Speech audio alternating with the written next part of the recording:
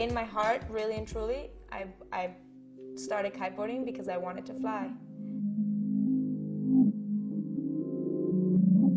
One of the first memories of my ever feeling like I wanted to kite was when I first managed to get on the board. And I was so stoked I was on the board that I kited really far out. I went past the reef, I went really to like the really blue water. And I remember sitting down, I had no idea how to turn around and go back the other way. But I remember being out there and being like, wow, it's so nice out here. Like, it's really peaceful. Still now, when I kite and I have, you know, whatever, troubles on the beach, troubles in my life, I find that kiting out to sea and sort of leaving everything behind is like that one thing that really got me about kiteboarding.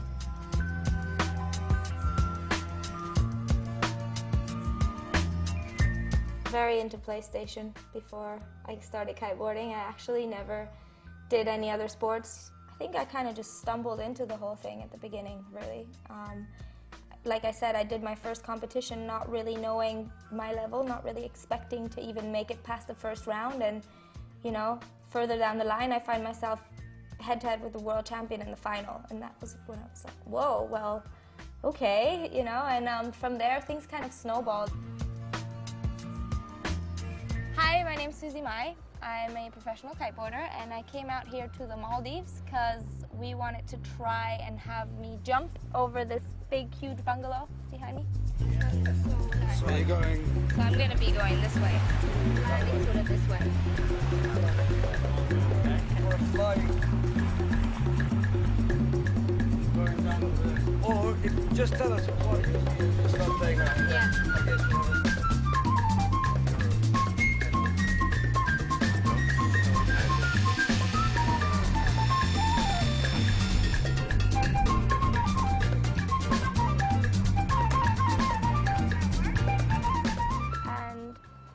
It was definitely doable, but unfortunately we didn't get enough wind to try it, and it's pretty frustrating because it would have been one of the coolest things ever.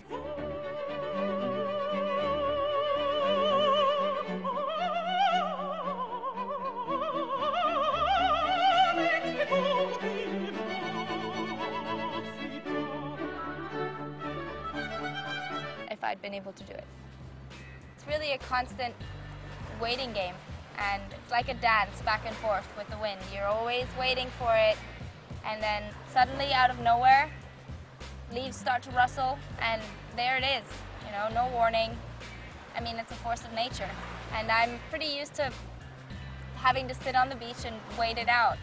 So I guess it's not unusual, it's just very frustrating when you come all the way out somewhere and you can almost see it in your mind, but you just don't have the tools to do it. But it doesn't matter, because tomorrow we're flying out to Sri Lanka, where I have like a little workshop with some of the local people, some of the kiteboarders in the scene, and going to fly.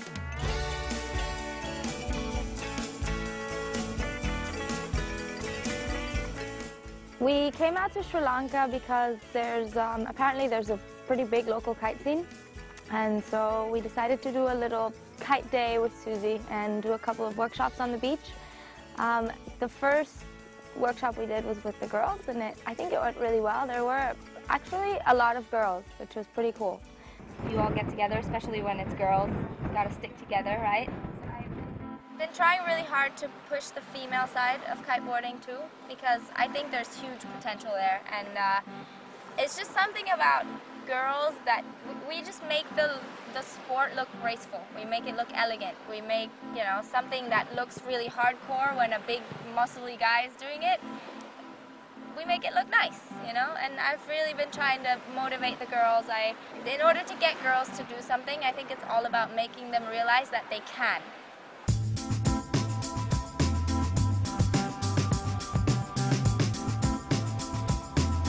Something else we did was I spoke to some of the local kids. There are actually 2 local kids that are killing it on the kites. So it was pretty awesome to talk to them and ask them what they're thinking of doing. I think one of them wants to do the Kite Tour Asia next year, so wish them luck for that. And it was pretty cool to see them because more and more spots are bringing forth local talent, and it's kind of cool when you're there and you've seen it, and you're like, oh yeah, I knew about that guy, you know, and then a few years down the line, he's amazing and super famous.